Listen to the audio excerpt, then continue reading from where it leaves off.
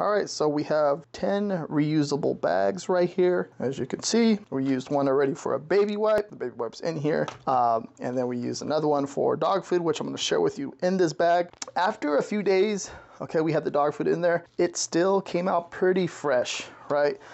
It washed really good. This is the bag that we had the dog food in. It's not there, it's not in there no more, but it washed pretty good, as you can see, right? And it's still reusable, which is pretty awesome. And it's gonna save you a lot of money for the year or for the next few years or however long these bags last, right? So pretty cool reusable bags.